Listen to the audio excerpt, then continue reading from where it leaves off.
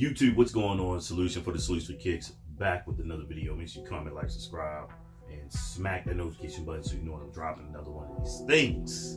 And you too can be a part of the mighty 4 Kicks Brigade 1st Division. Today we're going to talk about keeping it real. Some of you have not been keeping it real out here in the sneaker game as far as what you're putting in your collection and what you're pursuing, and if you really like the sneaker. Let me tell you something. If the sneaker has been around, this version, for a long time and you never had them in your collection, despite the colorways, despite the hype or the collaborations behind it, you're not keeping it real. Don't wait for the hype train to come around and say, oh yeah, I guess I'll get a pair now because other people like them. Before I get started though, if you notice my eyes, this weather change out here, it is messing with me. My voice is a little jacked up. I did not want to do this video, but I said, you know something, it is time for content. I was saying I wasn't going to do the video until everything cleared up. I don't know if I'm going to clear up until this weather settles out. It's been cool in the mornings, hot in the daytime, and I leave out in the morning, then I'm sitting in the AC in class and it's warm when I come outside, and all that stuff messes with me. Okay, I'm old. But we're going to talk about the Jordan 1 Low. A lot of you have not been keeping it official out there until they started mimicking some of the classic colorways such as the Game Royal, the gold toe top 3, whatever you want to call it, the black toe. What else I got? Of course, yeah, the shattered backboard, the pine green in kind of a flip version. But if there were no connotations to those iconic colorways, you would not get those. As a matter of fact, I'm going to show you a sneaker right now because it's been in my collection. I've done a collection video on it, and I also had another pair of Jordan 1 Lows, one of my first sneakers I bought and put on Sneaker YouTube. Go all the way back and look. I call it the avocado croissants or something like that. I got them from Marshall's for like $39. I have since sold that shoe well over a year ago. So right here, trust me, this Jordan 1 right now, if it dropped, you would go after it. But guess where I found this at? The Nike clearance store in Hillsboro. Rest in peace, the Nike clearance store in Hillsboro. It is gone. I'm very sad about that, but I found this joint sitting on the shelf at the Nike clearance store in Hillsboro. And I think I paid like $29 for it. It says $49.99 on here, but I think I got like 40% off. And here's the shoe right here. I've worn these a few times, and the reason why I've only worn them a few times because it is an 8.5, and that's cutting it very close. But it is a wearable sneaker, and I almost sold this sneaker, y'all. I almost sold it. I was like, I'm not wearing these. I probably should get rid of them. But trust me, if this bread colorway drop right now, you all would want it. And I guarantee you in the comments, like, hey, man, that's fire. But guess what? I've talked about this sneaker before in another video, and I said this is not a true bread, if you will, because this is nylon, all right? This is nylon. We tend to go away from the normal color blocking. Purists don't like that. But I had this sneaker in my collection for, I think the sneaker's almost 2.5 years old, somewhere around there. Around the time when I really, matter of fact, I bought this when I went to SneakerCon Dallas. So July 2017, so this sneaker's over 2 years old in my collection. But it was released way before then. But nobody was talking about this. If you got this sneaker in collection, show me a video. Let me see it. Told you, not keeping it real out. The next sneaker I added was this joint right here. And I know some of you going, wow, what's going on with that?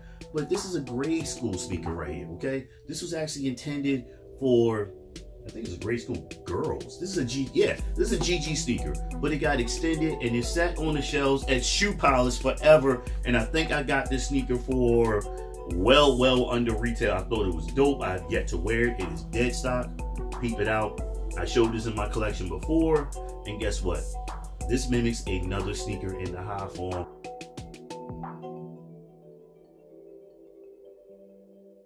And you didn't want it, but now another sneaker is out there, and you probably want this one now.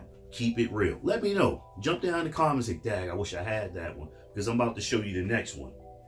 No, I'm not, because I'm trying to go in a little bit of order when I cop these things. The next low that I copped was this hyped up beast right here, the low black toe, if you will. And they're $90. Lows are $90. Just like people hate on the mids, but then suddenly they improved the quality on the mids, and there was a little bit of backstory on some of them. They did this with the lows. So they started like, you know something? We're going to infuse some energy into the lows because people aren't buying lows for some reason. Only skateboarders buy lows because, hey, I might not want to dunk this time, but I'll get this one. But yeah, this drop, a lot of people went after it. They restocked a couple of times. And I think they dropped around the same time the pine green lows dropped as well.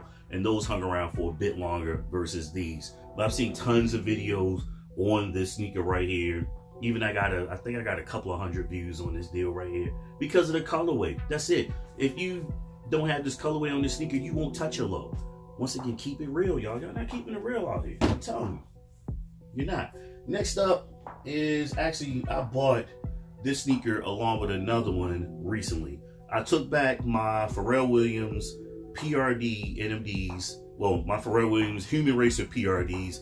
And I basically flipped them to get 2 pairs of sneakers. And I picked up this Jordan Low gold toe right here.